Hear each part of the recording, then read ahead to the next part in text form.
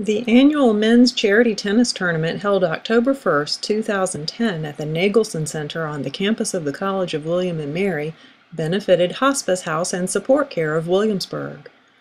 Middle Peninsula Insurance and Financial Services was the naming sponsor for the event, which drew dozens of generous people. They played tennis, saw friends, enjoyed great food, won raffle prizes, and bid on fun vacations and other items in the live and silent auctions.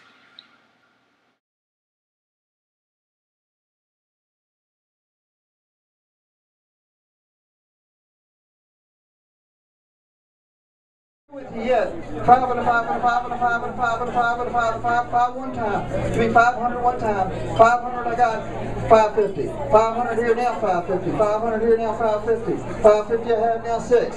550 here now 6. 550 here now. Don't leave for $50. 550 now 6. 550 now 6. 550 now 6. He says yes. 550 now 6. Don't look at him, look at me.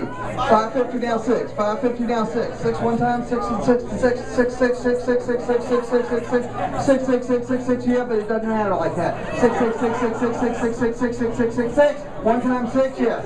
One time 6, yes for me, please. 6, 6, 6, one time, yes.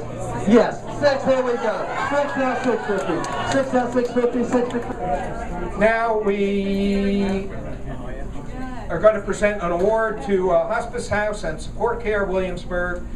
This is the check, that symbolic check, and we want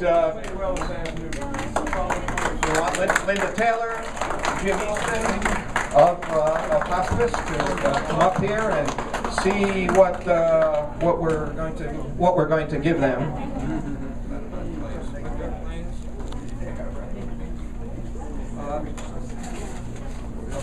And I'd like to invite all our world-class 500 and over and $1,000 and over sponsors here, our luncheon sponsor, and really anyone else who wants to come up here and present this check to Jim and Linda. It's for $60,000.